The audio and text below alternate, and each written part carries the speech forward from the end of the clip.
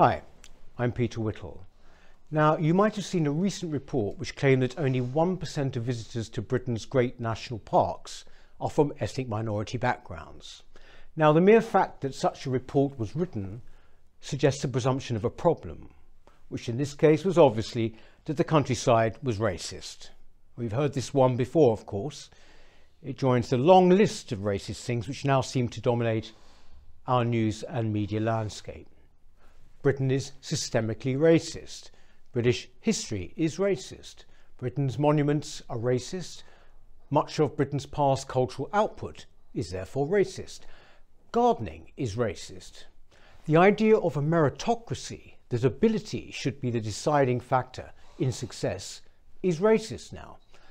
A colourblind society is racist. Punctuality is racist. White people are inherently racist. Now that last one quite literally cannot be denied, because if you say I am not racist and I don't believe this country is racist, then according to the critical race theory that now dominates our institution, this is absolute proof of your racism.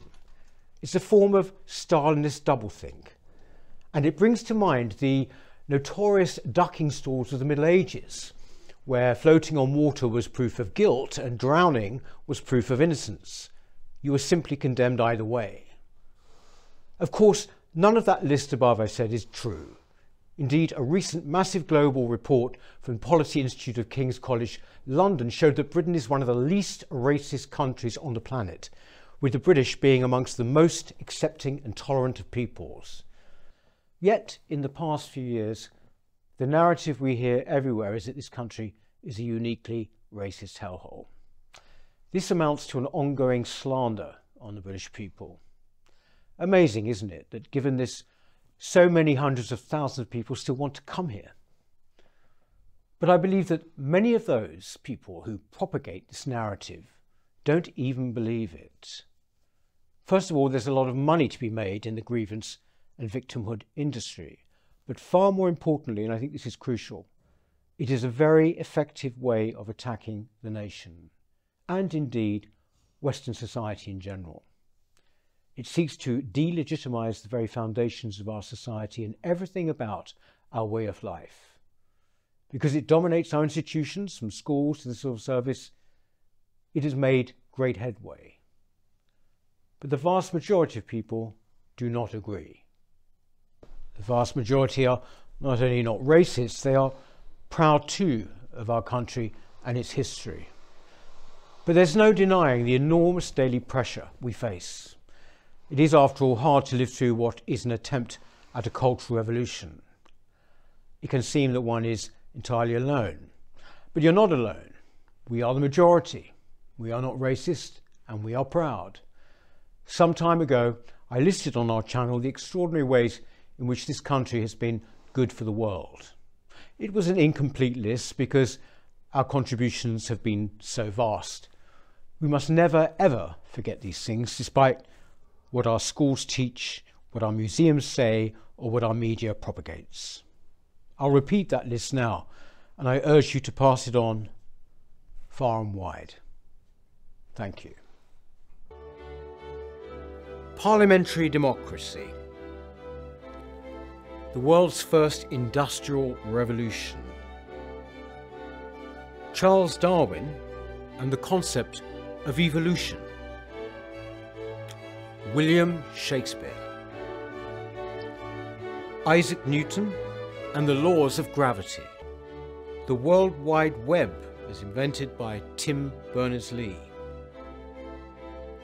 English, the global language. The concept of common law. The King James Bible. The scientific method as developed by Sir Francis Bacon. Sir Francis Drake. Joseph Lister. Alexander Fleming and penicillin. The Wealth of Nations by Adam Smith. Charlie Chaplin. Turner.